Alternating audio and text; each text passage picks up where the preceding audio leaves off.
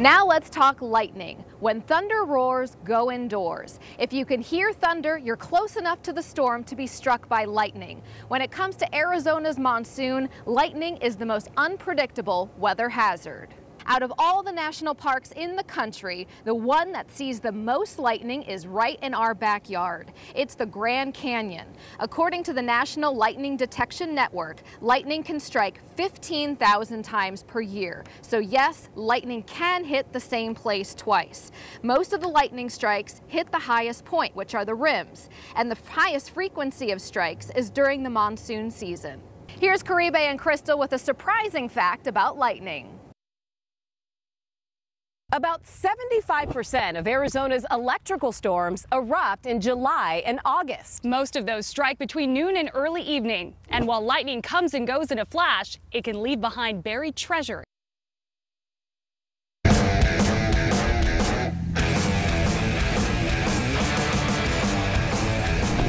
Come on, we're hunting lightning fossils. This is a lightning strike, Fulgurite, and this is the way it dispenses its energy, and it turns right into a shockwave pressure plate. Just think, lightning is a blink and you miss it kind of moment, but when it strikes sand, it can last an eternity. Here is one down in the washout. Terry, how do you know where to go to look for these Fulgurites? By walking all over out here. More than 20 years hunting for Fulgurites. You must know this place like the back of your hand. Yeah, but it goes for miles. You can get lost out here. Even though lightning strikes the earth about 8 million times a day, Fulgurites are rare. And you can walk for days and never see anything. Unless you're a master hunter like you. You have an experienced eagle eye and a bit of luck, don't you? Here's another one. The next best thing to holding a bolt in your hand.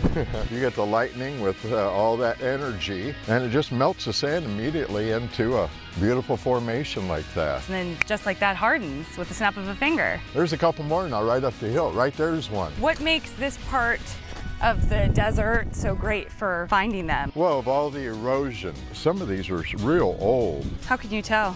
The different colors, the different shape, the hardness of them. Something attracts a lot of the lightning here a long time ago. I think it's from the real fine sand, the silt down below.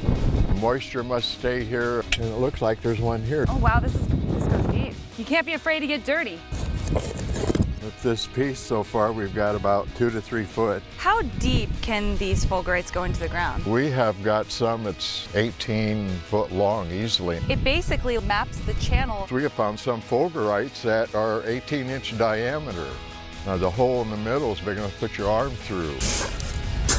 I mean, you have to get in there sometimes with a shovel and but you have to be delicate at the same time. It's like tricky business. You never know what you're going to get. Wow, is that a beauty? Got little stones attached to it, melted to it as we're going down. Oh, it's heavy. The white is Le Chandelerite, discovered by Mr. Le Chandelier. It's a more pure melted glass. When you find something like this, do you feel like you've hit the jackpot? It's just like it was meant to be.